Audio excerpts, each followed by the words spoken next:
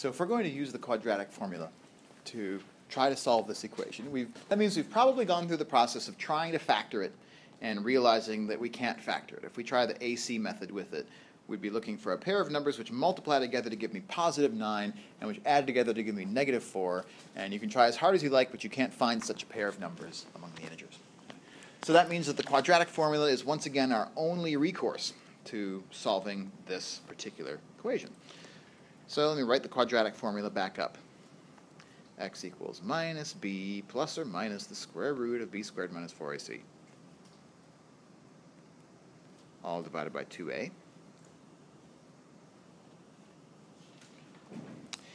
And then our goal is just to figure out what are the values of a, b, and c that we should plug in.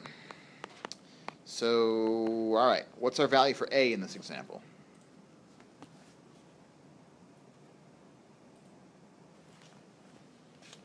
As always, a is the coefficient of x squared. Again, regardless of where that coefficient appears, as long as it's the thing attached to the x squared, it's what we mean by a. Likewise for b, b is the coefficient attached to the first power of x. So that makes b, regardless of where it appears, negative 4. And then c is the value which is just the constant coefficient, regardless of where it appears in the order. That c is going to be 1. So we have our values to plug in, 9, negative 4, and 1.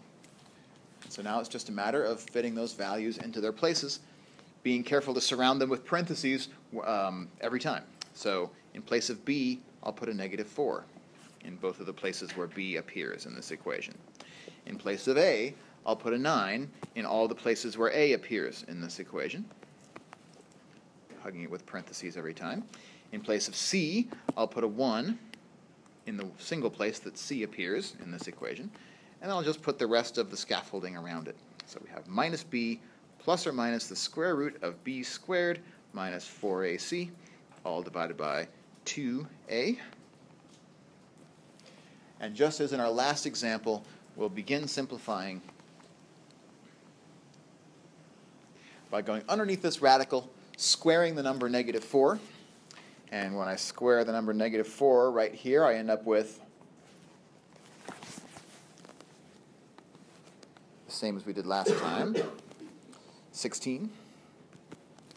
So underneath the radical, I have 16. I've got a square root.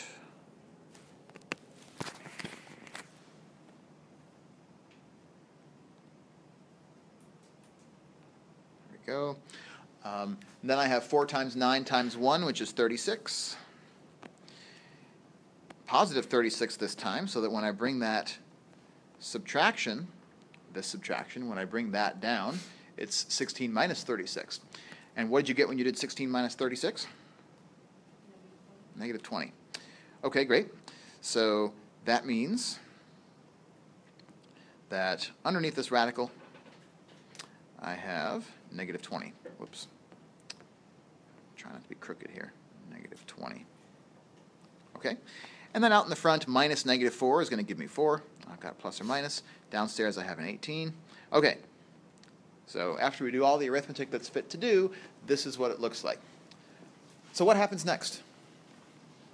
That's where I left off. Okay, that's where you left off. Did anybody else leave off here, or did anybody go forward after this?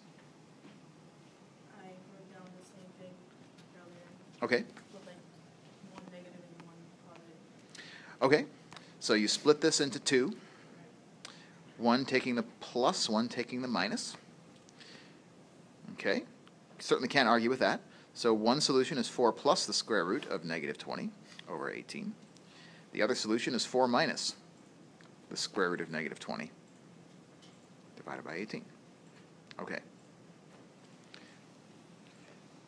And it's at this point when I say that is a totally correct answer to this quadratic, to a totally correct solution of this quadratic equation.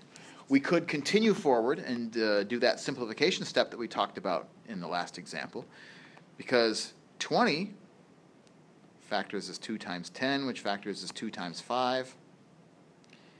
And it's because it has a pair of repeated factors, it has a pair of 2's, how can I simplify the square root of minus 20?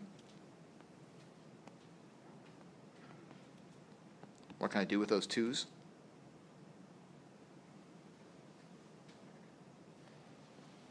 Remember, a pair of 2's underneath the square root becomes a single 2 outside the square root. So if I bring that single 2 outside, then underneath the radical, all I'm going to have left is that 5, and then also that negative sign that I had, right? So I could replace the square root of negative 20 with 2 times the square root of negative 5. And we still have a completely valid solution to this quadratic equation. We're going to stop at this point because, just as a reminder, the big red flag here is that I've got a negative integer, a negative number, underneath the square root sign.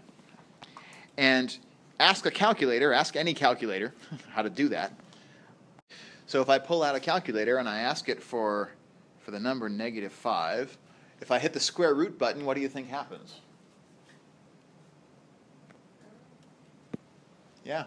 In fact, the Mac calculator is even more illustrative about it. It says, not a number, which as a mathematician offends my sensibilities. The square root of negative 5 is in fact a number. It's just not the kind of number that we deal with in our algebra classes on a regular basis. Right? It's not what we call a real number. It's what we call an imaginary number, which sounds like it doesn't exist. It very much exists. It's just not part of the number system that we're accustomed to using in algebra. Because no real number can be multiplied by itself and get a negative answer.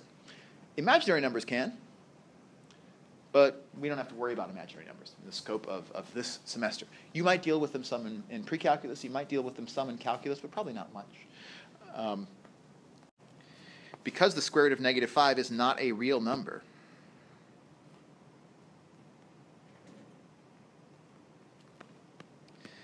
what we'll do is we'll take this answer and come up with the conclusion that this equation has no real solution. Right?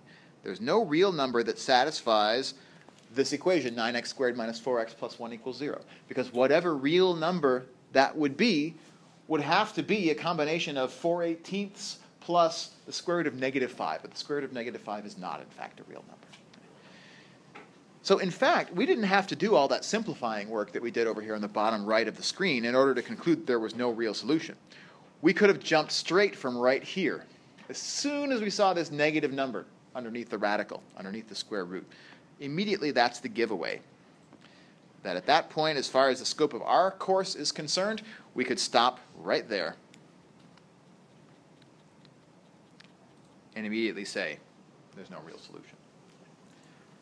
But algebraically, we could still simplify it the way that we did, but we would still end up in the same place as far as the real number system is concerned, that this equation has no real solution.